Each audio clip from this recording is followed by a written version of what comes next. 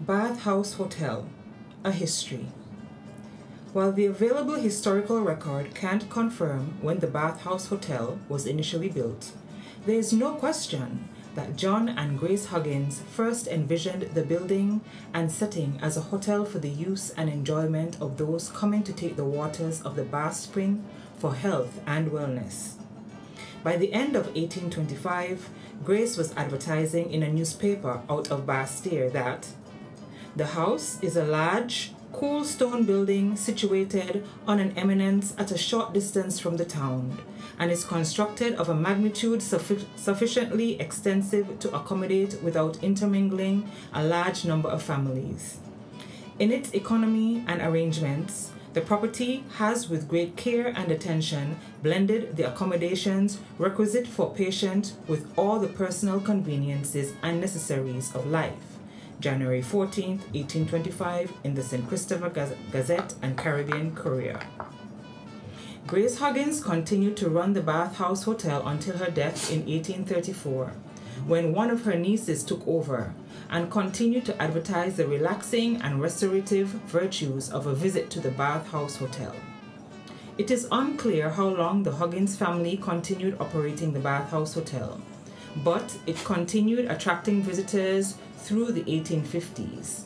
By 1861, William Codd had purchased and renovated the property, likely adding the bathhouse at that time. He sought a clientele interested in recreation and tourism, promising that those who may favor him with their patronage shall find the Bath Hotel a comfortable residence.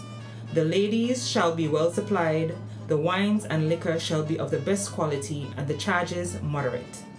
August 20th, 1861, St. Christopher Advertiser and Weekly Intelligencer. By 1870, Mr. Codd had filed for bankruptcy, and the Bath House Hotel spent much of the next 40 years run down, though property managers still resided on its site and were able to offer meals, access to the bathhouse, and occasionally rented out a flat on the second floor. There was much talk over that time of restoring the Bath House Hotel to its earlier status and making it a major tourist destination. In 1910, the Gillespie Brothers Limited did just that, undertaking major renovations to the building and gardens and relaunching the Bath House Hotel as a high-end tourist resort that year. In their own advertising pamphlet, the Gillespie Brothers state that the Bath House Hotel is one of the coolest places in the West Indies. The eastern design of flat stone flagged roofs and broad verandas provides excellent promenade or lounging places, and from these one of the most beautiful views in the world may be seen seawards towards St. Kitts. The rooms are lofty and spacious, light and airy. The building has lately been fitted with hot and cold baths and a thoroughly sound drainage system. A cooling lounge with open veranda is provided immediately above the bath, where coffee and cigars or cigarettes can be obtained if desired. The added promise of a golf course to be built in the following years imagined a Four Seasons-like major tourist resort by the better part of the century. The Bath House Hotel continued into the 1930s, but by 1940 had closed. By 1947, it had again been purchased with a promise of new tourism development and did continue to offer 1 or 2 flats for rent, as well as meals into the 1970s, along with continued use of the bathhouse. Bath House Hotel Archaeology. Archaeological research has been carried out since 2017 on the grounds of the Bath House Hotel and has added to our understanding of this property. Findings reflect the heyday of hotel operations between the 1820s and 1860s. That work has shown how extensive and elaborate the design and construction of the Bath House Hotel gardens were.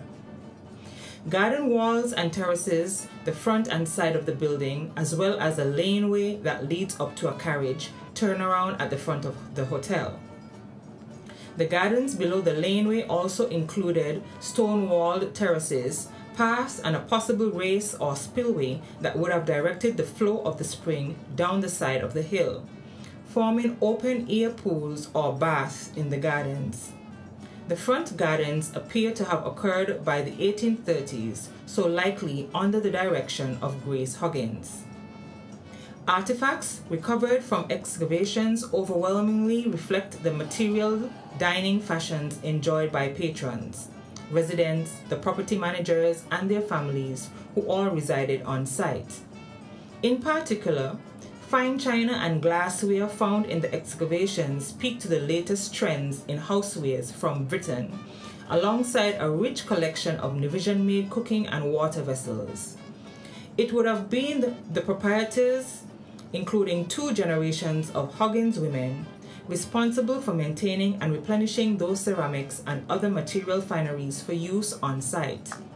Their choice of relatively more expensive ceramic fashion options available through the 1860s also reflects the expectation that conspicuous material display, including all the fineries of formal dining, was an essential part of what was to be offered at the Bath House Hotel for its patrons during that time. The archaeological work to date has not found much evidence of the later 1900s revival of the Bath House Hotel, reflecting changes in waste disposal by that time. Archaeological work in 2023 did document an earlier use of the property dating back to at least the mid-1700s, showing us that there is still more to the history and story of this property to be uncovered in the future.